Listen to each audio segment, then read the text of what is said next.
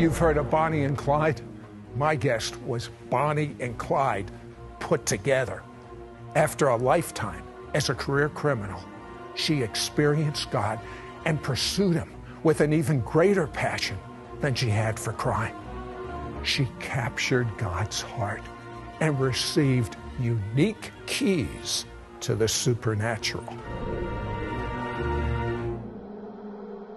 Can ancient secrets of the supernatural be rediscovered? Do angels exist? Is there life after death? Are healing miracles real? Can you get supernatural help from another dimension? Has the future been written in advance? Sid Roth has spent 30 years researching the strange world of the supernatural. Join Sid on this edition of It's Supernatural. Hello, Sid Roth here. Welcome to my world, where it's naturally supernatural. My guest, Katie Souza, was a career criminal.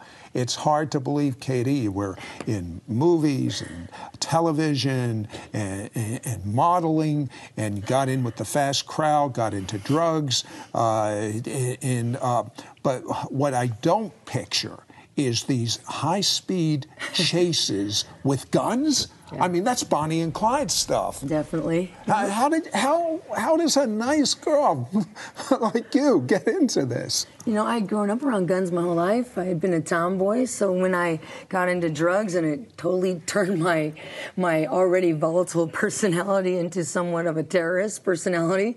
So it was natural for me to go that direction, to start doing collections on other drug dealers and to start forcing people to pay drug debts at gunpoint. Just out of curiosity, you're forcing people to pay their drug debts. Aren't you concerned that they might have a gun and they're crazy from drugs anyway, and your life is going to be over? You know, right at the moment, I never actually thought about that. I just went in head first to do it. But it did actually grow some very dangerous entanglements later on, because as I would collect on bigger clients, like biker clubs, they would start actually putting contracts out of my life and try to take my life many, many times. And then maybe, I don't know, did you get greedy or what was it? You started your own meth lab. Well, I got tired of buying and selling drugs. That's a real hassle. And so I said, well, you know, if I'm going to do this, I'm going to do it right. I'm going to be the top dog. I'm going to start manufacturing my own speed so that I can do good dope and I can sell dope and be treated somewhat like a rock star, because if you're a meth cook, that's what you get. That's the kind of treatment that you get. So did reality really set in 1999 when they finally got you? They finally were going to send you away for, what, 11 and a half years? 12 and a half, yeah.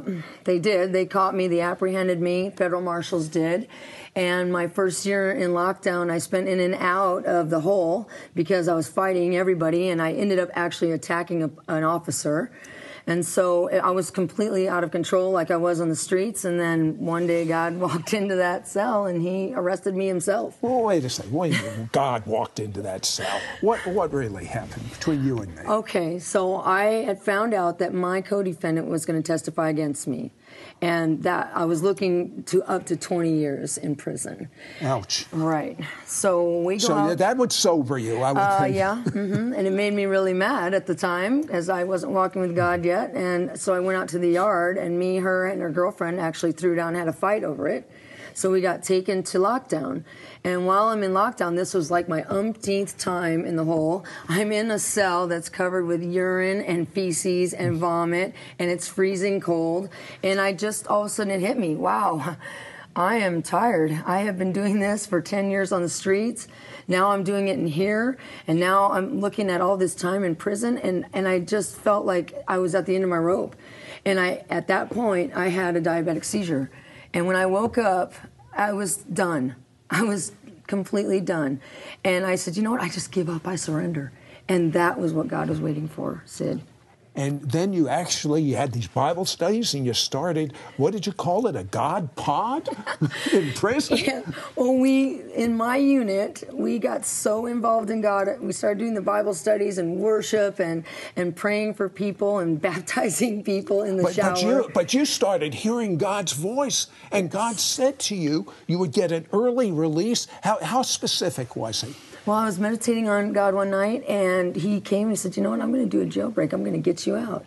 And then he even gave me the exact date he was going to do it. So I run out to the whole facility the next day, and I tell everybody what God told me. And at the end of the day, I got 1,200 women, they're laughing at me. And then, I can imagine. Right. And then my counselor gets wind of it. She's like, oh, so you think you're leaving on that certain date? And I'm like, I don't think so. I know so. God told me.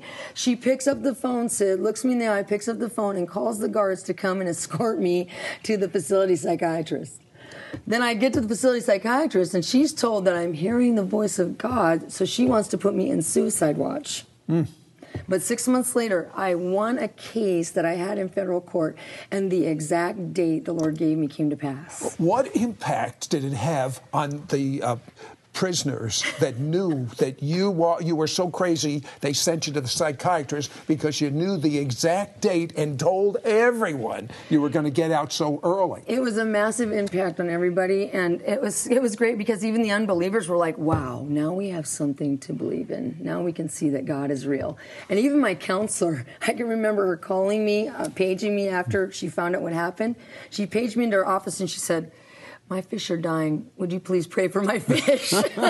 Your faith must have been skyrocketed. Absolutely, it was. But you know what's so amazing to me is as fanatic, and that's the word. I mean, fanatic is a good term for football. Why not for God? You know, as fanatic as you were for crime, you're that fanatic for the Lord. Yes. And why is he showing you principles that are keys, if you will, that speed prayers up supernaturally? Why you? Well, I mean, because we're doing a prison ministry now. We have an international prison ministry, and those people need everything God has. They need healing. They need deliverance. They need acceleration. They need to be discipled quickly. Everything needs to move on a faster level because God's kingdom is coming in such an accelerated manner. We got to keep up. She goes and she speaks in prisons now.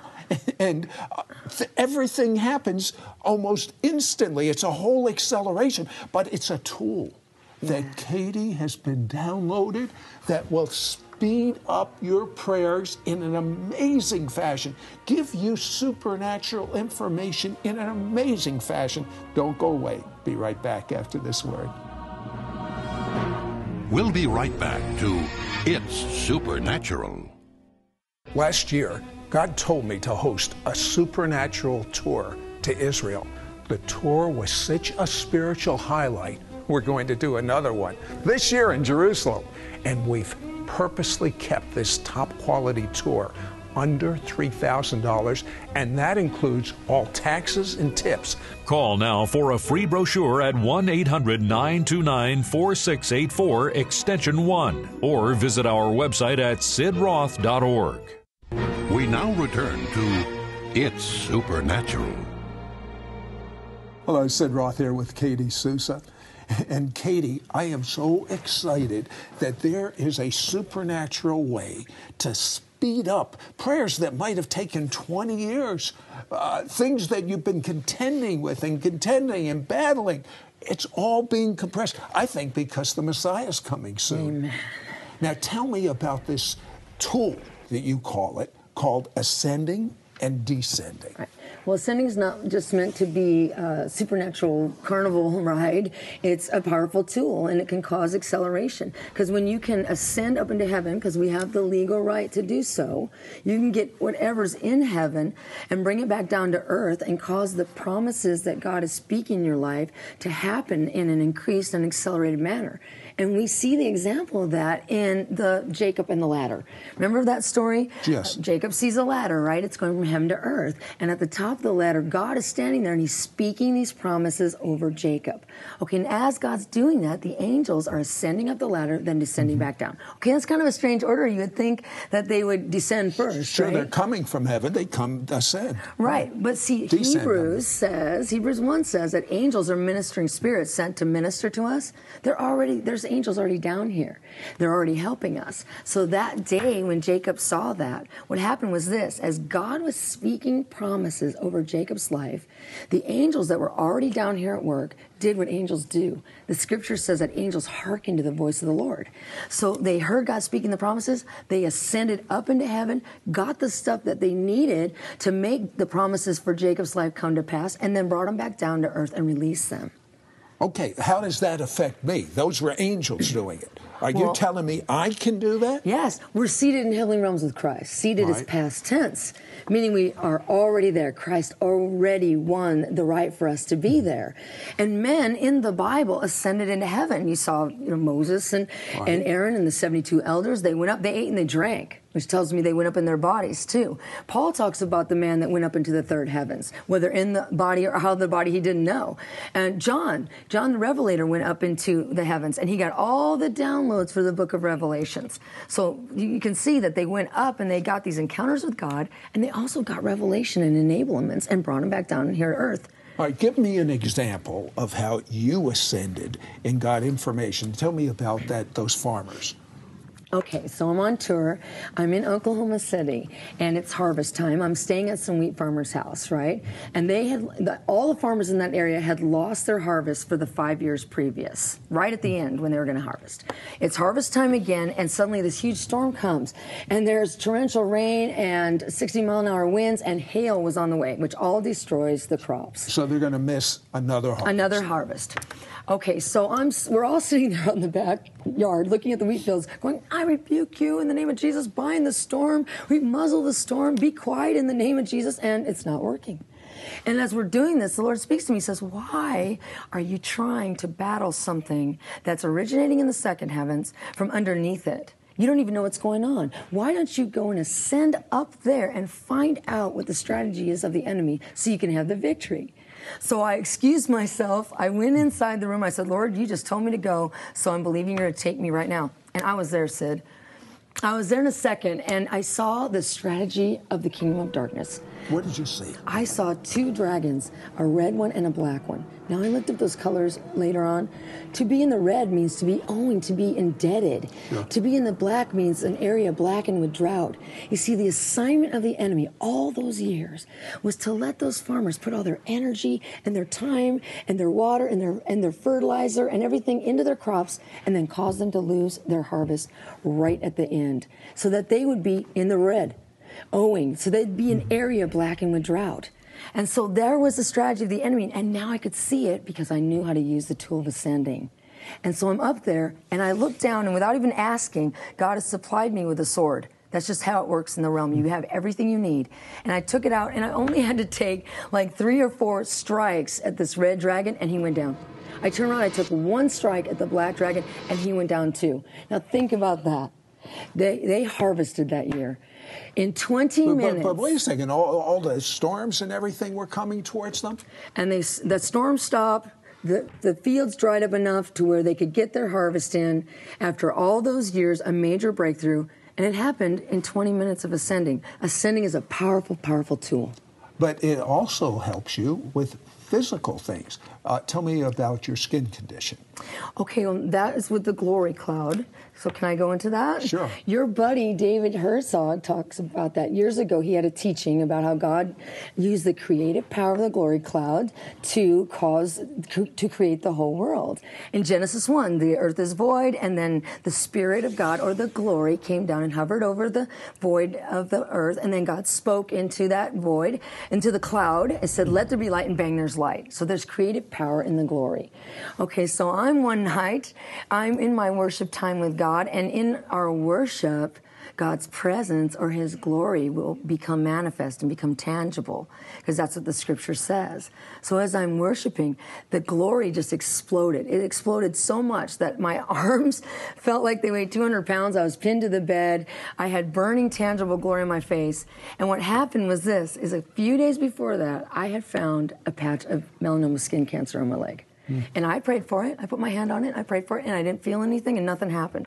But now in the glory, in the presence of the glory, which has light in it too, because the glory cloud has light in it, I began to command that patch to die in Jesus' name. 3 days later, Sid, it dries up like a little flake of skin, and I just literally flicked it right off my leg, and it was healed. You know what's kind of interesting to me is that the latest things in skincare is to use lasers, which are light. How much more the light of God? But we'll get into that on another show. But what I'm interested in is there is supernatural banking in the glory. Well, there's a bank crisis in the United States of America and many other countries. How about supernatural banking in the glory? Don't go away. Be right back after this word. We'll be right back to It's Supernatural.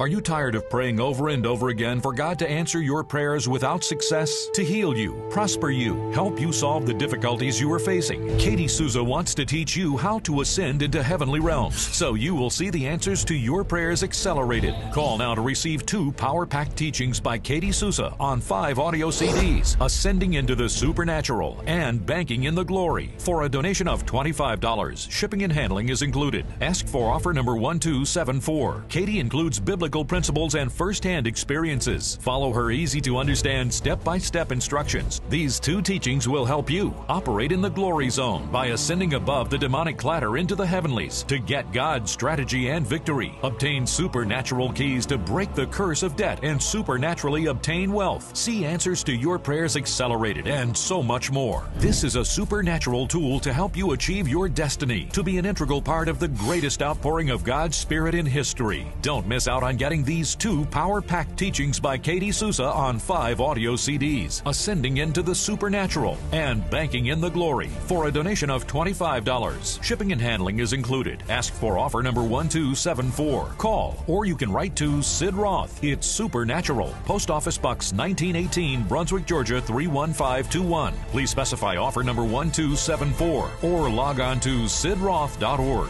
Call or write today. We now return to It's Supernatural.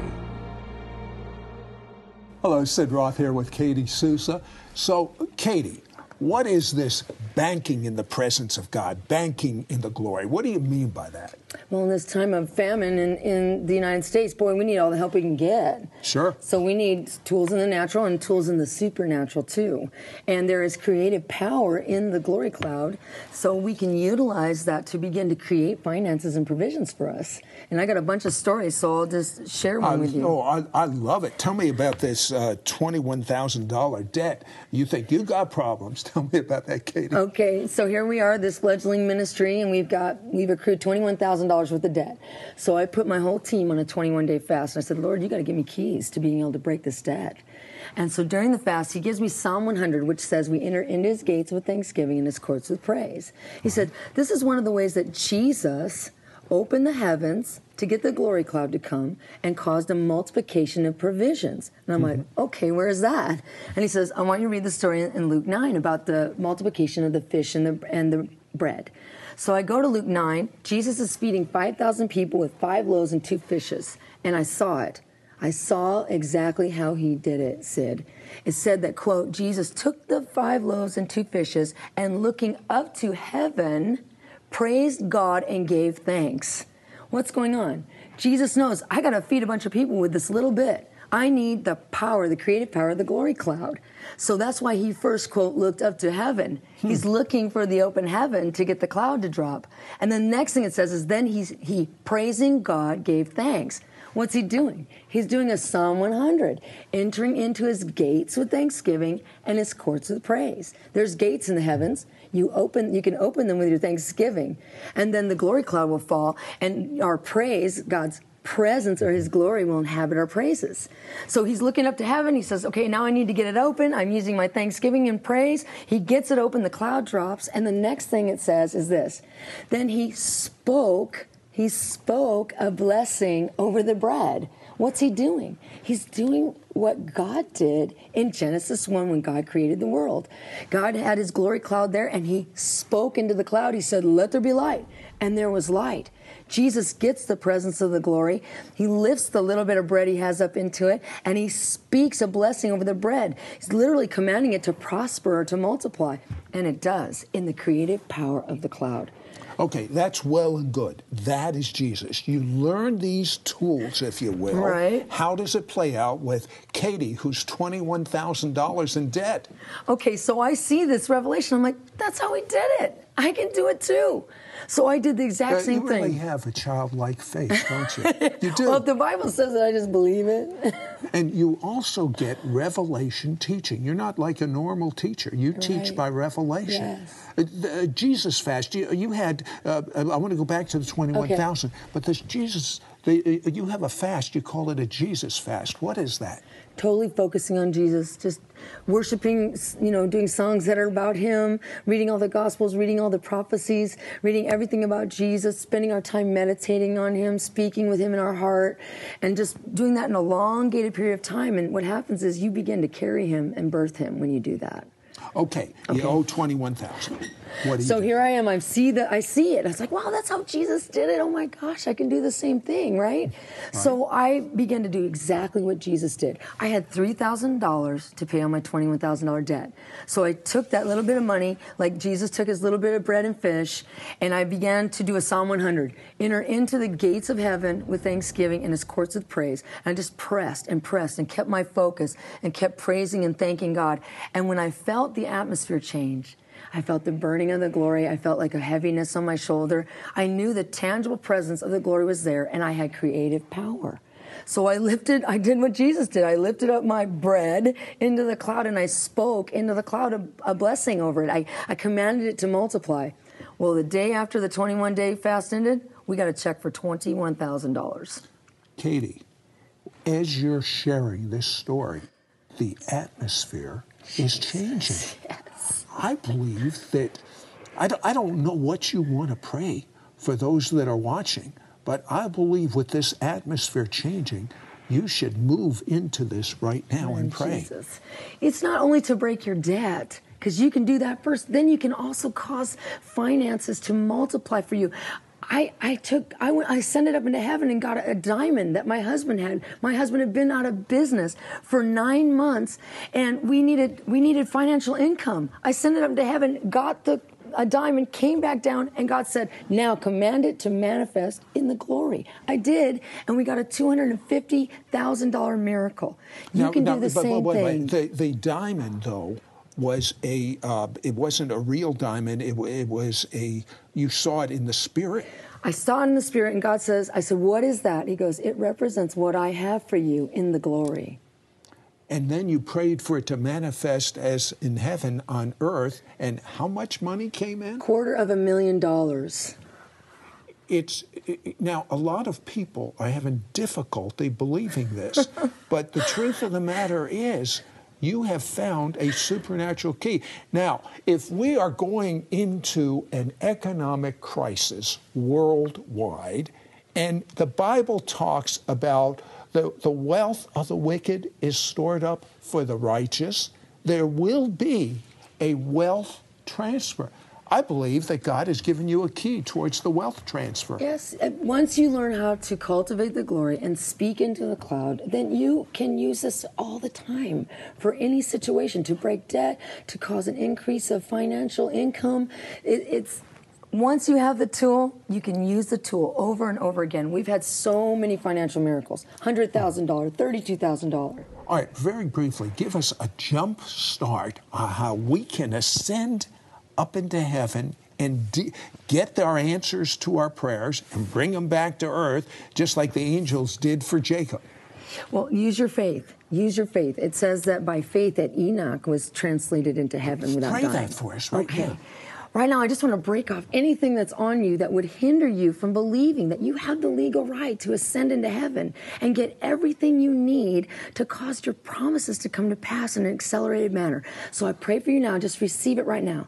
I command everything that would hinder you from ascending into the heavenly realms to be gone right now, in the name of Jesus. And for you to, by faith, be able to go into the heavenly realms and bring back everything you need to live life and life abundant. And I decree an open heaven for you, that you would become knowledgeable about the glory, how to cause it to manifest in your house, how to bring it in, how to open the heavens, and have a tangible manifestation of the glory cloud coming into your home, so you can begin to write your monthly bills and your checks and speak a command of blessing over them. So every time you pay your bills, you're going to have a multiplication. I decree that for you right now in Jesus' name. Katie, you know, when you're talking about ascending and descending, I'm thinking about one day, very soon, a shofar, a ram's horn, is going to blow. And we are going to ascend. But we're not going to ascend to get something to come back. We're going to ascend to be with Jesus. And I can almost hear that ram's horn, that shofar, blowing right now. I don't know about you, but I'm getting ready to ascend, especially with the glory level that's on this show as I'm talking with Katie. But in order to ascend, you have to be a spirit being. Your spirit has to have control over everything in your life. First, you need the life of God in your spirit. You need your sins, just as Katie, when she was in prison, gave up. It's time for you to give up and make Jesus your Messiah and Lord. I'm not talking religion. I'm talking about intimacy with the living God, because He loves you. You are special. Believe it. Believe that Jesus died for your sins, and your sins are washed away. You've repented of them and asked Jesus to live inside of you and be the Lord of your life. Do it now.